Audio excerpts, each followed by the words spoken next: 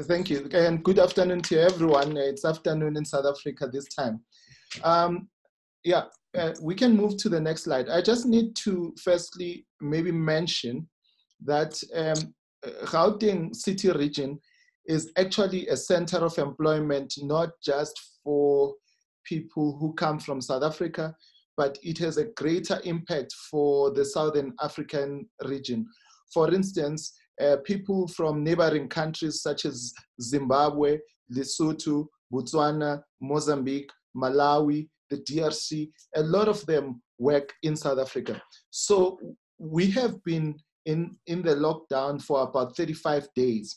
And this 35-day period has had an impact not just in our economy, but it has had an impact in the remittances that are sent to these various countries. What we have done in the period of 35 days here in the Gauteng city region, most of you know it as Johannesburg, which is one of our biggest cities. What we have certainly done is to firstly support people with food, basic things like food and shelter. This is because we have had a lot of job losses. A lot of our firms were unable to survive the 35-day period. In the main, the reason being that when we went on a COVID-19 lockdown, already our economy, even for our city region, was in a recession. So the lockdown happened when we're already a fragile economy. We can move to the next slide.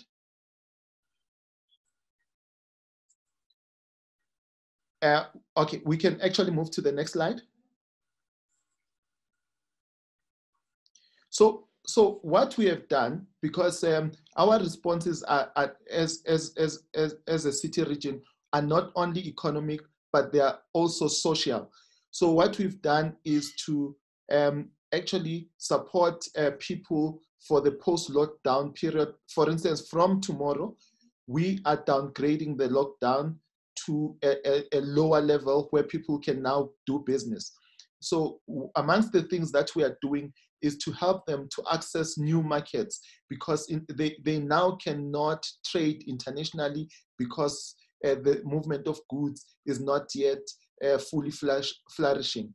What we've also done together with the domestic banks was to negotiate payment holidays for a lot of the people who would have lost income, for a lot of businesses that would have lost income.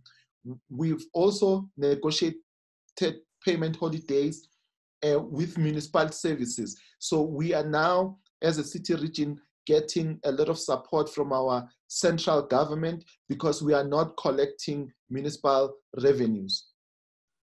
Okay, so in the main, almost all the banks that we work with or that operate in South Africa have lended a hand in helping us to deal with the challenges.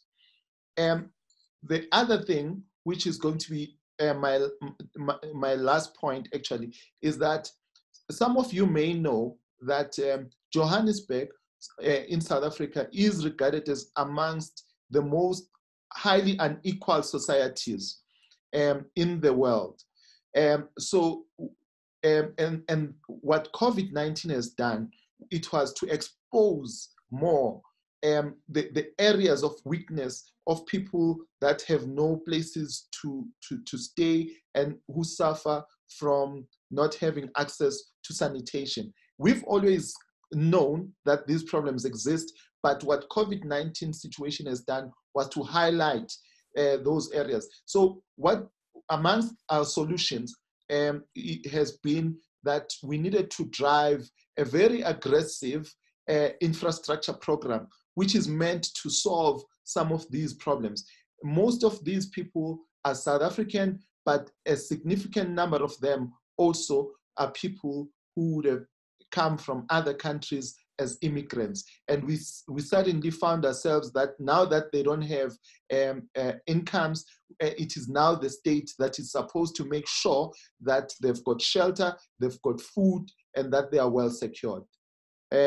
That's our input. Thank you.